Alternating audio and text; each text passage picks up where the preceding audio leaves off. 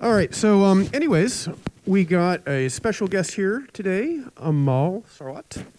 And he has a tremendous background in cybersecurity, particularly with, let's see, I believe you work for Fidelis and Cloud Passage Worldwide, Threat and Security Research Labs, responsible for network endpoints and clouds. He's devoted his career to protecting and securing, educating the community from threats. Got a lot of background in vulnerability research, malware, IoT, SCADA security, and been in this for 2 decades now, right? Okay, so what we're going to talk about today is threat hunting using MITRE ATT&CK against Carbanak malware. Very nasty malware out there. So please give a warm welcome to our speaker here, Amol. Thank you.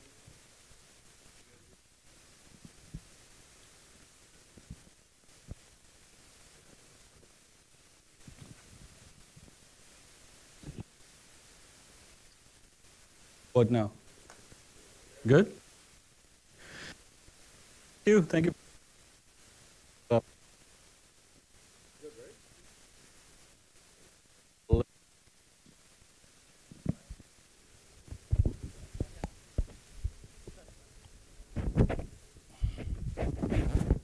How about now?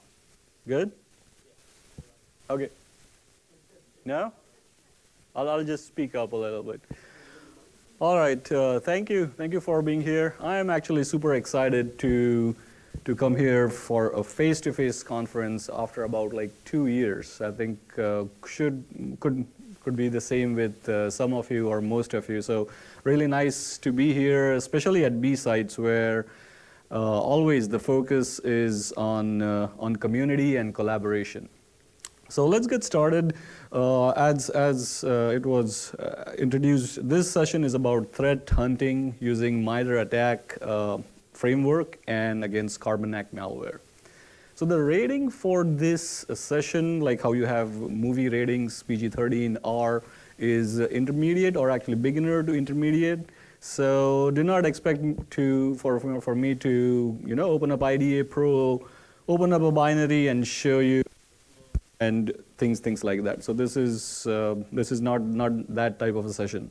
So what we are going to do, well, actually before that, you already know my name is Amol. I work for Fidelis, and on a day-to-day basis, I work with a really great team of security engineers, reverse engineering people, malware researchers, and things like that, and get to learn something new almost every day. So this has been a great learning experience working with these folks. So that's about me. So again, coming back to this session, as I mentioned, what we'll look at is threat hunting, what is threat hunting, and how possibly this session can help you a little bit do more threat hunting. It's about using the MITRE ATT&CK Framework, and that's the reason I chose the Carbanak malware, because it's so well known. It has been sort of researched and studied by a lot of people, so it's a lot easier to understand and go over it. By the way, how many of you have heard about Carbanak? A lot of you. Good. That's good. So I think that's that will be good for our session. So let's get started.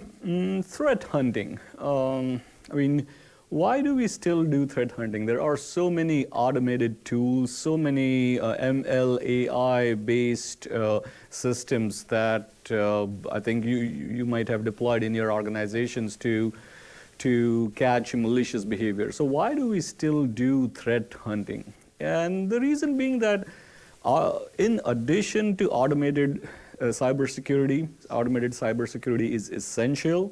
But in addition to that, some of the sophisticated threats can sometimes get past automated detections.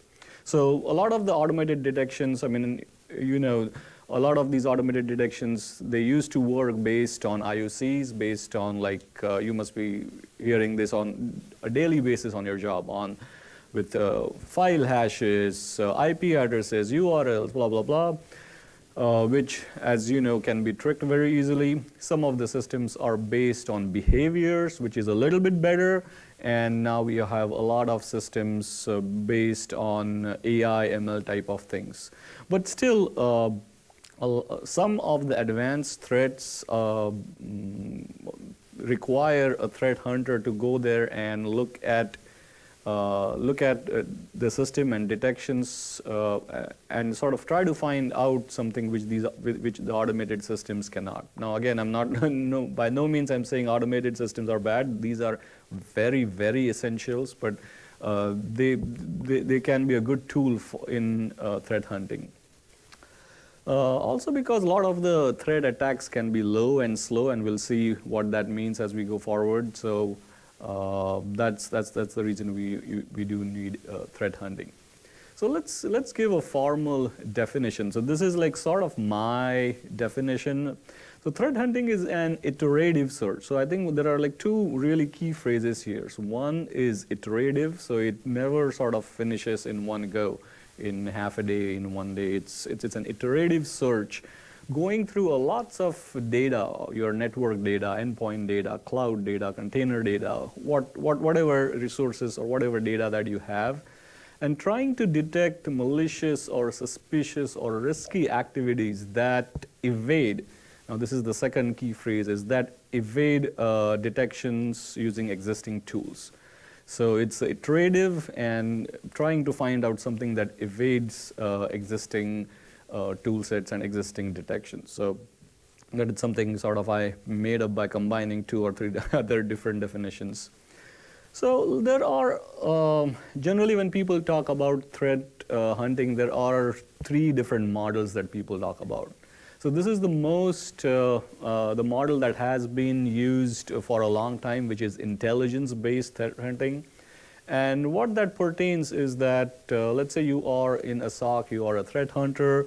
Generally, organizations get a lot of open source or closed source feeds that they buy on intelligence. So what that is a feed of bad file hashes, files that are bad, so you can see if your network, your emails, your whatnot have those files.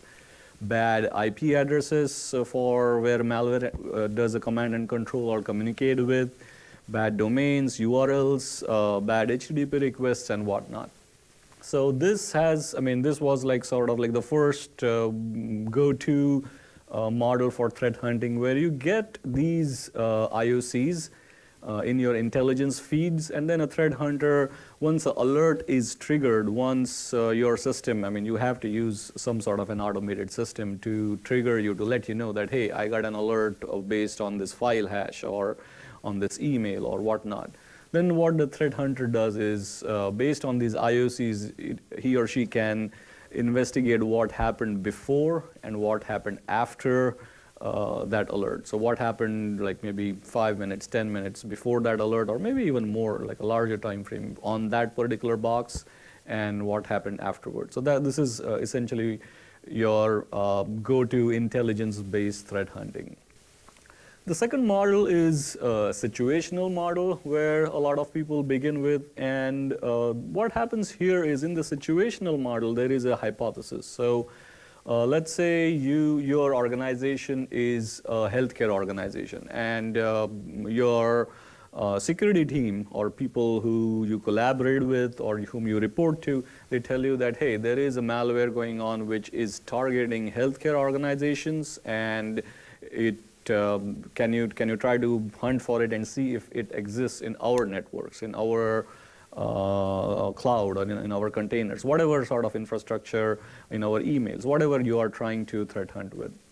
And so you get a trigger like that, and then you essentially research that malware, look at possibly the intel, IOCs for it, look at the behavior for it, and try to find that behavior in your again, in your logs, in your networks, in your emails, whatnot, whatever access you have and whatever domain of threat hunting you are working with.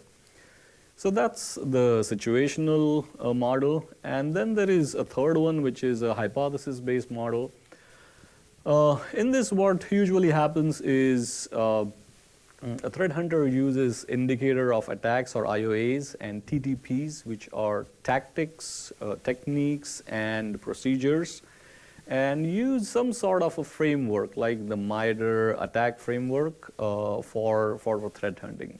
I think most of you must have, how many of you have heard of the MITRE ATT&CK Framework? I think all of you, yeah, great. That's perfect. So, so this is like the third model, but again, there is no real saying that you use only one of them. You can use all of them, you can interchange them, you can do whatever, because the attackers out there, they do not stick to a certain set of rules, and there are no rules for them. So, there is no reason why you or any threat hunter has to stick to one or the other. You can sort of interchange and exchange them. So that's a little bit on some of the threat hunting models. Let's take a quick look at MITRE attacks and their TTPs. So I think these few definitions would be enough for this presentation. So a tactic, that's the first T in the TTPs. A tactic represents why. Like, why is an attacker trying to do that? So the attacker's tactical objective could be persistence. They want to remain on that box even if that particular machine is rebooted or whatnot, or they want to move laterally, or they want to execute some files. That could be their tactical objective. So a tactic represents why an attacker is doing that, and a technique represents how the attacker does that. So a tactical objective could be persistence, to remain on that box unnoticed. So maybe being unnoticed is one tactical objective, and persistence is another. And how they do that is the technique, which is, well, if you are using Windows, you go to this registry key, you add yourself there, and even if the machine is restarted or whatnot, your malware would start again. So that's sort of like the tactic and the technique. And the procedure is essentially, there are a list of procedures that MITRE has documented that various different threat groups have used to combine tactics and techniques. And we'll look at some of the procedures as we go through. So these are really the only three things that really we need for this presentation. Let's look at some of the tactics. Now this is a pretty busy slide. MITRE updates their framework periodically. We are currently on the 11.0 framework, the MITRE ATT&CK Framework, and this is how it looks like. Good, I think it's readable. So I think the first two things were added recently. They were part of the MITRE pre-attack framework. So pre-attack was essentially the homework that an attacker does, or before carrying out an attack. So that consists of reconnaissance and resource development. And now they are, from version 11, they are in the MITRE ATT&CK Framework. So reconnaissance is reconnaissance. Essentially, if you are targeting, let's say, a healthcare organization, an attacker before attacking would try to find out what type of healthcare you provide, where are you located, what type of systems do you work with, what types of patients you have, and things like that. So he or she can think of how to infiltrate it, what systems to expect, what social engineering things to do to get into the organization.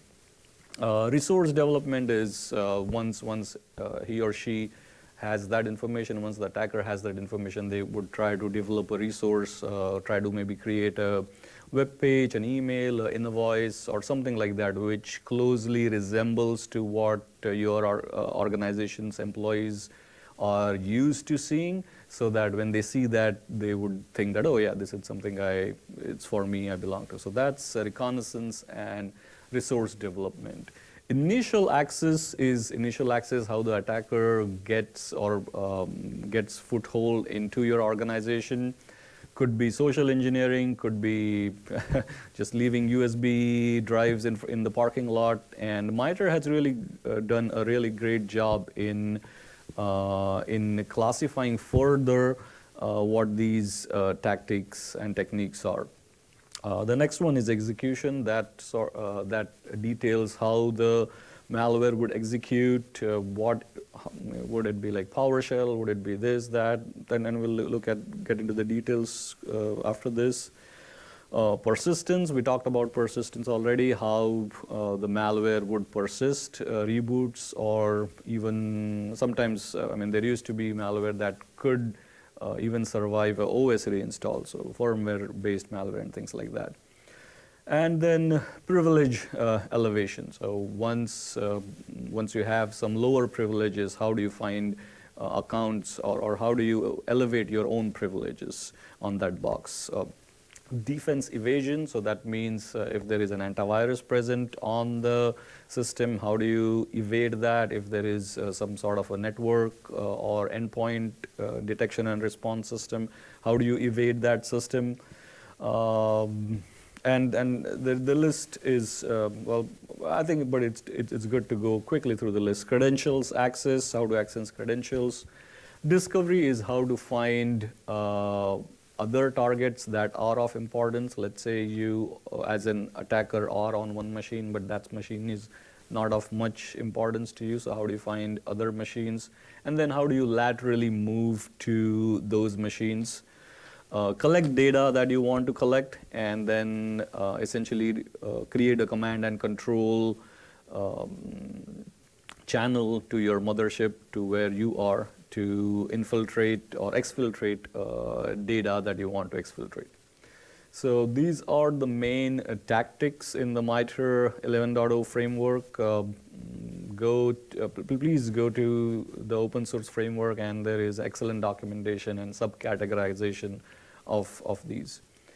So this is one of the examples. The tactic here is persistence, and this is persistence had some categories, some subcategories, and the techniques are listed. Like how would you do persistence if it is a Windows box, via this, via that. And then the procedures are how some of the malware, like I think here you see APD, oh, this is better to read, APD 28 or other malwares, other malware families or threat actors have used this, this particular tactic and this particular technique. So that's a little bit on MITRE ATT&CK Framework and on threat hunting. So let's take an example to sort of really tie this together. And as I mentioned, I took example of the Carbanak malware. Now, Carbanak is a pretty well understood threat group. It's both. It's a threat group as well as it is the actual name of the malware that people refer to. And it was active a few years ago. It targeted financial institutions. So Carbanak essentially stole $1 billion, and this is pretty large sum of money from more than 100 financial institutions in 30 countries. So you can see how devastating this was. From what I know, a lot of people behind the Carbanak malware have been apprehended, and I think that's a good news. But when I look at these numbers, it's mind-boggling. I mean, a lot of you may have worked at startups, or are you working in larger companies. Like, if your revenue is $1 billion, imagine what is your valuation. I mean, you generally get like some X valuation, and if this was a company, these numbers are just mind-boggling. So anyway, we are here to talk about threat hunting and the technicalities of it. So let's go and let's see how the malware infiltrates a typical organization, how you can use MITRE ATT&CK Framework, and how as a threat hunter you can use MITRE ATT&CK and some of these tactics and techniques to your advantage against some of this malware. So this is the brief attack working. I think let's start with an overview. So from the top left, what you have is this attack was carried out by phishing. I mean, I know we are in 2022, but still phishing remains the number one cause of initial access or initial breach.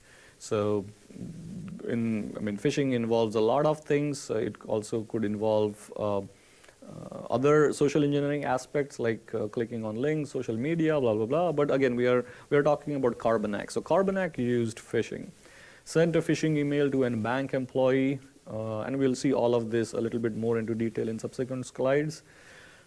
Send an email to a bank employee, compromised that system, laterally moved to a lot of other systems trying to find the privileged account. So I think that is what most of these threat actors do, is try to find the privileged account, because they are not interested in an account or a machine if you don't have any access.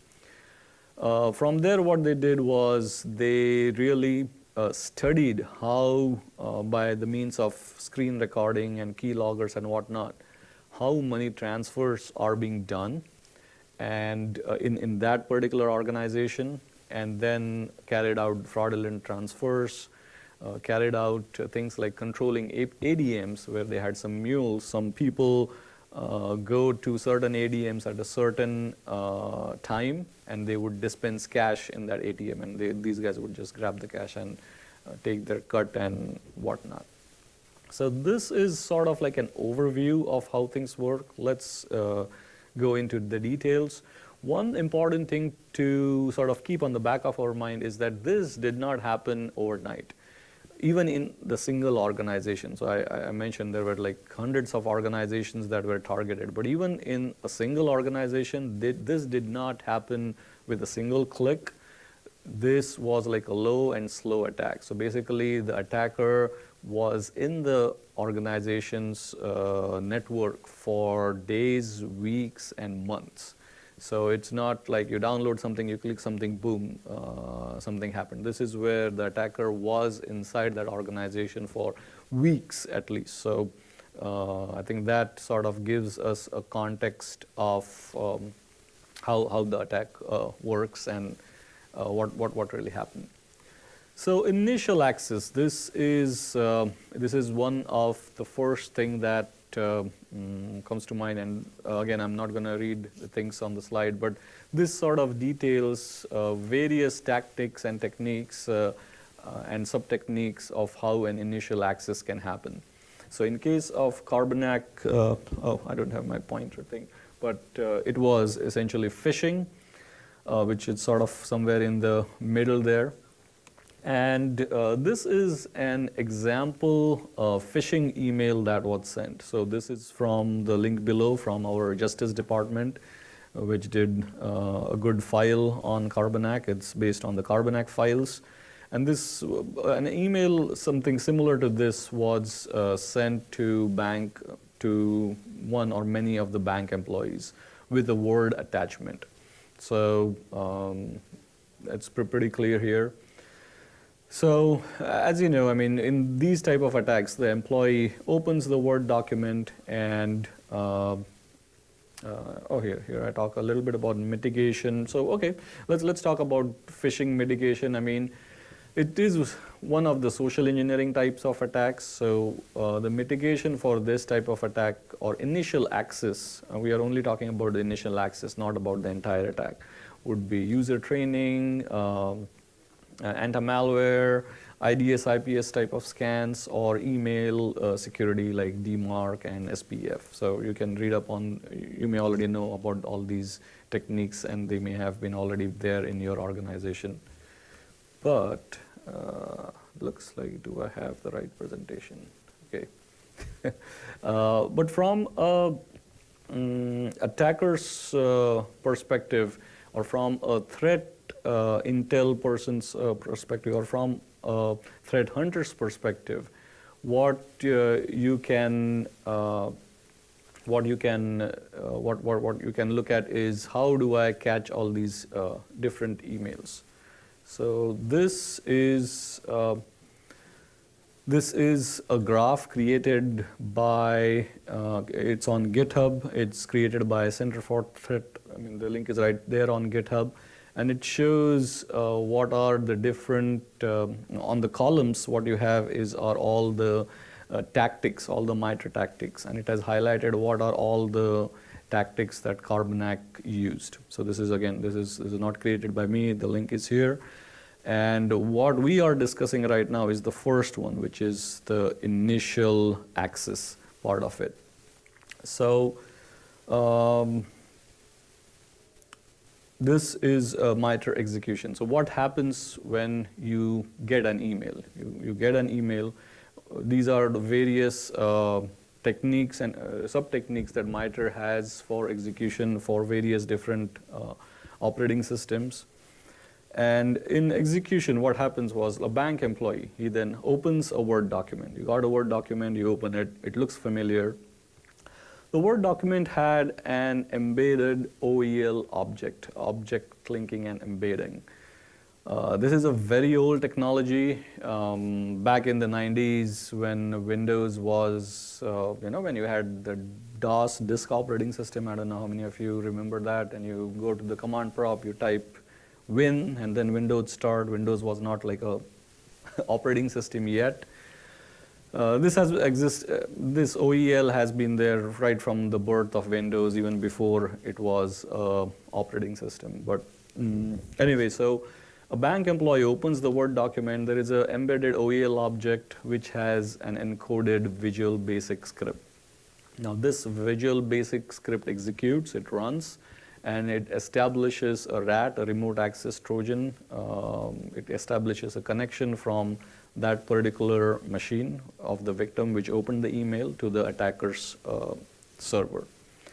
So what can we do as threat hunters here? So one of the things that we can do is, well, we have a lot of tools at our disposal. So the example of the tool here that I've given is oledump.py-py.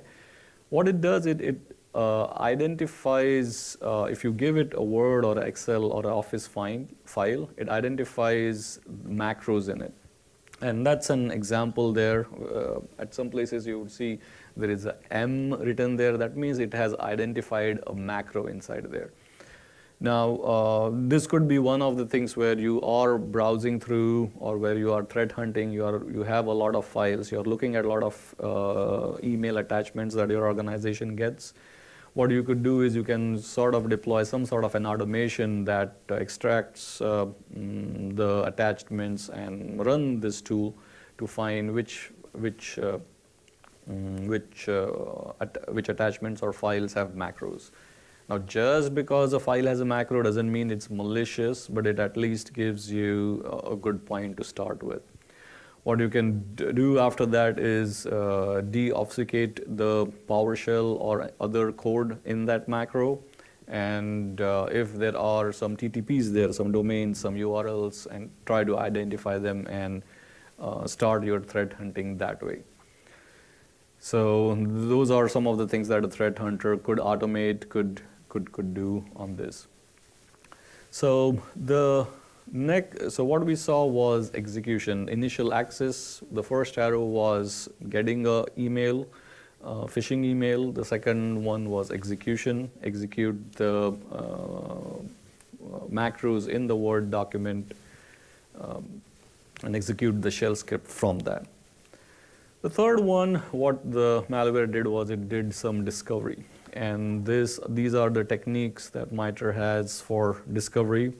And the one that Carbanak used was trying to find the host name, trying to find the domain, trying to find as much information about the machine that they are on. Now, from an attacker's point of view, they are sort of blind. They know their code has executed on some machine. They don't know whose machine is it, what credentials do they have, where are they? So they are in this discovery phase, and that's what MITRE categorizes as discovery, where they try to discover who they are or where they are and things like that. So in case of Carbanak, and the T letters in the parentheses are the MITRE techniques and sub-techniques. So every technique and sub-technique has a unique ID. So those are the unique IDs for the MITRE unique IDs. So I think once you have the presentation, you can possibly click on it or just Google on it and get more information. So what the attacker does is, okay, there is an email, it executed. They are on some machine, they have a CNC, but they don't really know what that machine does, where they are in the network hierarchy. They just know that they are somewhere. And again, keep in mind, this is a slow and low attack. That means it happened over the course of weeks with a lot of times real attackers, real people, not like completely automated, sitting on the other side. So, and what the first rat does is it executes a WMI scripts to get all this information. So WMI, everyone knows the WMI, right? That's the Windows Management Interface. Another thing that you can look as a threat hunter is try to find which machines are doing WMI queries. I mean, again, just because some machine is doing WMI queries doesn't mean that it is compromised.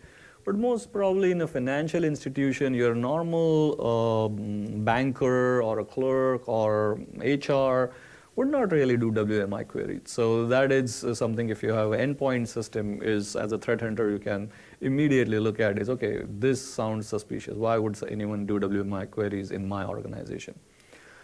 But this is what Carbanak did. Using WMI queries, tried to find all this information in the discovery part. Then came command and control, execution, and exfiltration. So in command and control, the attacker uploads some PowerShell scripts and starts taking screenshots of the user's desktop. And it's all an attempt to find out where they are, whose machines they are on, and what they are doing. And uploads all these screenshots to the attacker's CNC server. Now this most probably would be automated. There will be no one sitting on the other end, but the malware essentially just takes screenshots and uploads them. And someone there in the attacker's, I would like to call data center, later looks at these screenshots and see if there is something of interest. So those are the techniques that are pointed by the arrows. So another interesting thing in this chart is, although I mean instinctively we go from left to right, we like to say that, okay, there was initial access, then execution, then this and that. I mean, it's not necessary, and most of the time it's not like attackers are there to follow MITRE's guidance. They don't, I mean, you know, they don't have to, and they don't do in sequence. A lot of times you would see that they would go from one place to another, come back again, and these things would really jump in these charts from here to there. So although we like to, I mean, instinctively we would like to think that an attack always happens from left to right. I mean, as you can see, the attacker would jump back and forth between these techniques and tactics.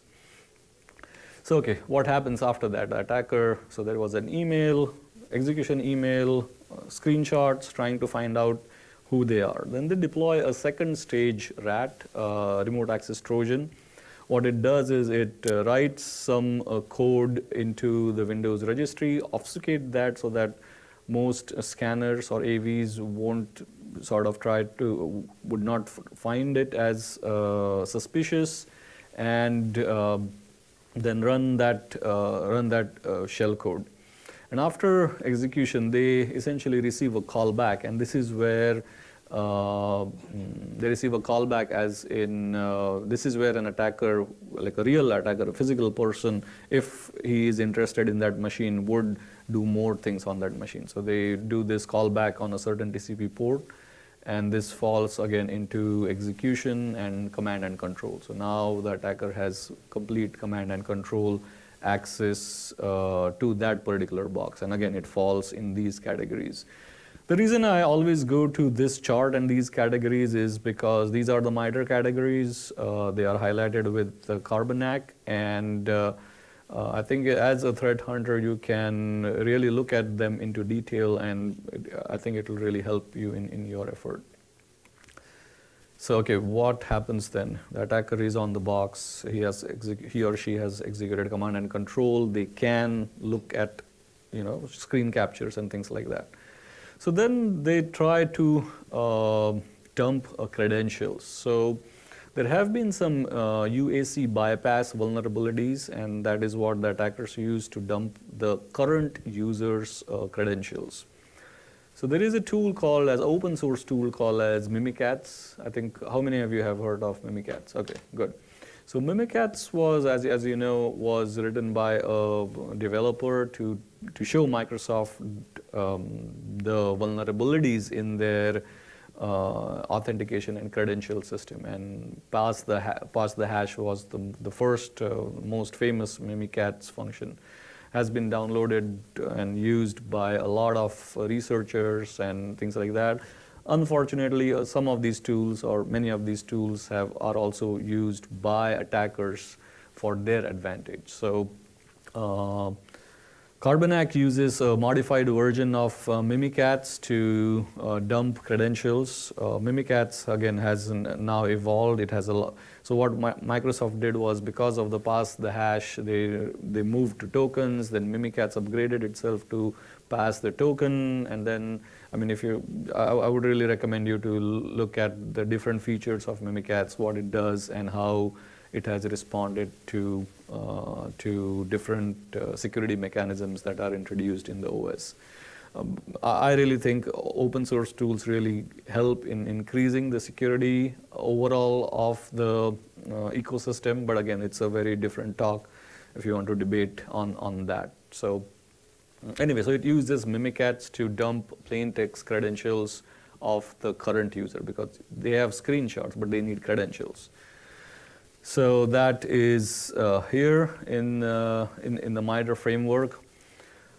After that, the machine may be of interest. The current machine that they are on may not be of interest. So the attacker tries to do a lateral movement to different machines and try to find machines that are really interesting for him or her. So Carbanak used several tools for lateral movement.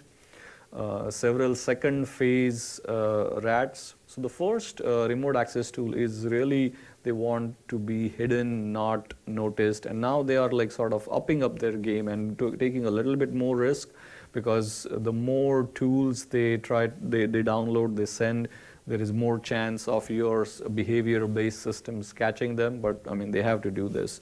So they try to do these various techniques, and I'm not going to read everything on the screen, but they try to do these various techniques to move laterally and to gain a shell on the domain controller. So they try to find where is the domain controller for that particular Windows network, and then they try to find where is that particular domain controller, try to get using SMB on that domain controller. So Carbanak has used BSidesSF, is known to use TinyMet, has downloaded and utilized PSCAP. These are all different open source or different various utilities that it uses to get access, and it has performed the pass the hash function. So that's where your lateral movement is. So discovery of privileged user. So now they are trying to find where is the privileged user. So they use they try to find these privileged users from the domain controller by running get AD computer, get net user, power view, and various techniques that are again documented. And you can sort of Google on them and try to find out what those different techniques do. So trying to find a privileged user. And let me just scroll through this. Once they find the privileged account from the domain controller, they try to persist on that privileged account. And now what is this privileged account exactly?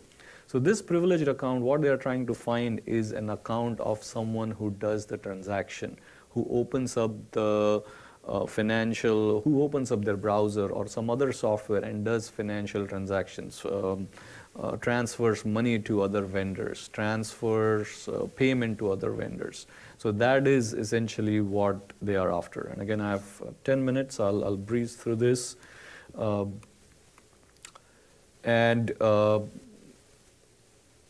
Basically try to create covert access and profile the victim.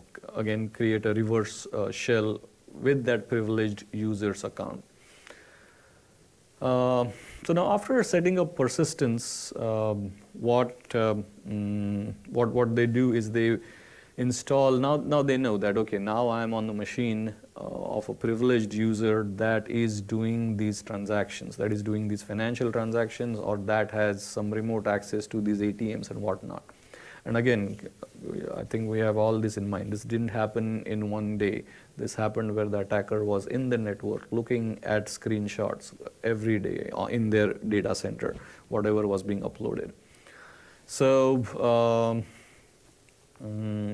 so once the attacker knows that he or she is on the privileged machine, and this is the machine they want, they really learn how transactions are done in that organization. The attacker may have knowledge of generally how financial transactions are done, but how is it done in your organization? What software do you go to? Where do you click? How do you do that? So they really learn what's happening for that privileged user who does these financial transactions in this phase. They install keyloggers to get your credentials, or sometimes get credentials from your browser memory cache, and again use a reverse shell to obtain all this information. So at this point, the attacker or Carbanak has enough information to, and again, look up all these T numbers to get more information on each of it. So at this point, the attacker has enough information from the initial email to being executed on a machine, finding a privileged user, and finding how the privileged user behaves. They have enough information to now carry out an attack. This was just, all of this was still just trying to find information, staying low, and trying to learn things in the victim's network. Now, with all this information, what they do is they essentially impersonate victim. Now it's really easy after this. Things till now were difficult. Now it's they could install some remote control program like VNC, and essentially use the credentials that they have obtained to control the victim's machine. They already are on the domain controller, and I think in one of these T rules they have mentioned that they do see on their domain controller machine if a user is logged in or not on that machine.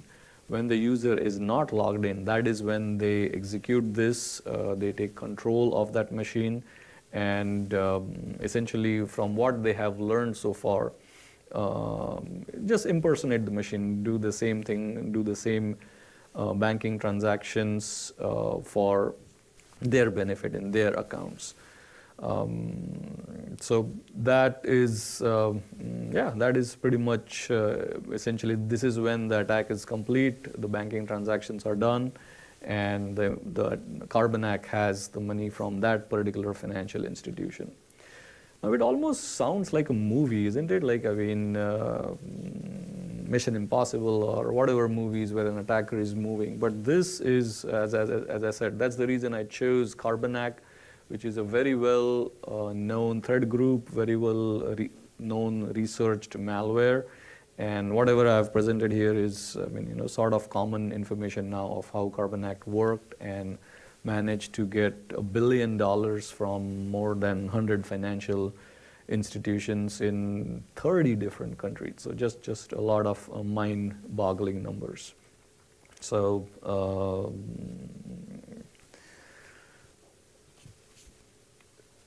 so this was our original attack, which started from a phishing email to a bank employee to moving laterally, finding a privileged account, using screen recording to really learn how money transfers are done, and then carry out these transactions. So if you augment it, if you add the MITRE sort of framework on top of it, and the guys here have really done, the GitHub link is already in the first slide of creating this chart, then you can literally see how they jump from one phase to another of the MITRE techniques and carry out the attack.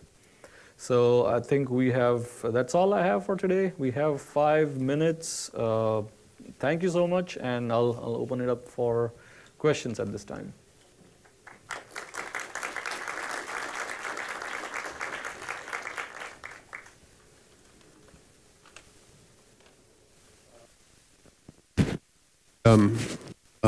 Questions here. This is a great talk. Anyone? Okay, well, I have one. So there we go. Okay.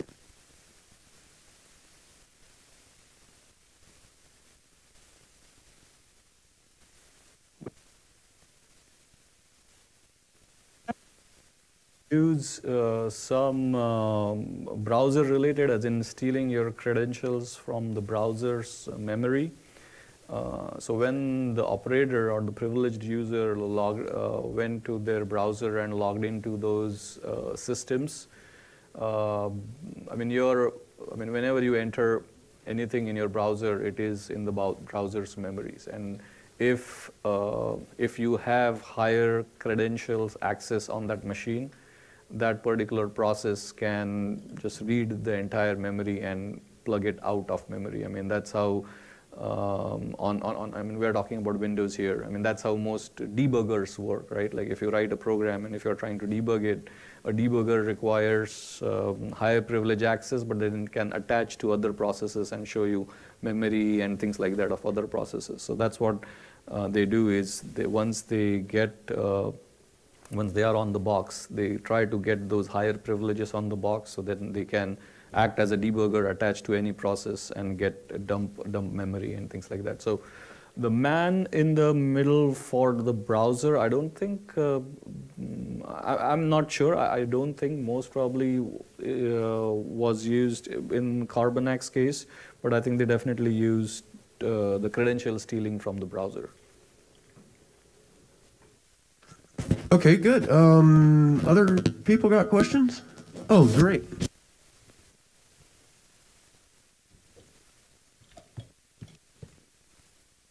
Man. Okay.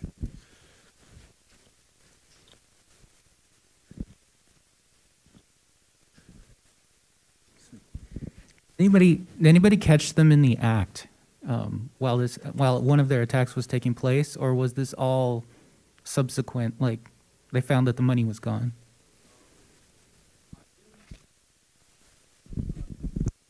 Research or looked into how they were caught, or if they were caught in the act. They were like all the Interpol and all the threat, all the sort of cops from all the countries were looking for it. They were found in, I think, Eastern Europe somewhere, and I don't know the details on how they were caught. So yeah, sorry, I don't know how they were caught. So there is, I think, one more question. But I mean, if say that they infiltrated 100 organizations, they were definitely not caught in the first 100. Maybe it's the 101 where they were caught.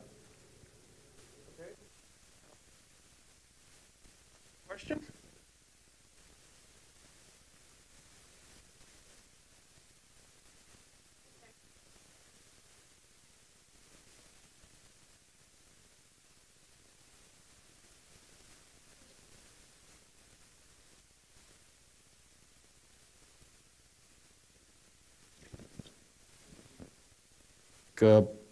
Like you are, in this case, you are a financial institution, you know that there is this financial malware going on. I think what the trigger that you have is, as a threat hunter, you would immediately start to research on what does the malware do, how does it behave, try to communicate with a lot of organizations or even connect with authorities to see if you can get a malware sample, or if try to find any and every information about that attack or malware. And then if you get some IOCs, then yeah, try to see if those particular IOCs are in your logs, in your network, in your emails. It really depends on your investigation and how much information is available. You can also look for behavior. So if there are no IOCs available, if there is not much concrete information available, there is no malware samples. But if you even know the behavior or the common behaviors you have seen in the past, like we saw, like there are some WMI queries being run or PowerShell being run or sysinternal tools being downloaded, then you can also look for those type of things because malware writers use a lot of reuse of code. No one is going to write all these tools from scratch, so they use all these existing tools. So I think one of the best things which could be done is to see if these tools are running in your organization, and does that particular person really need this tool. So if it's a banking organization, as I said, does the person really need PowerShell or WMI queries to do his or her banking transactions? So yeah, that's what I can suggest.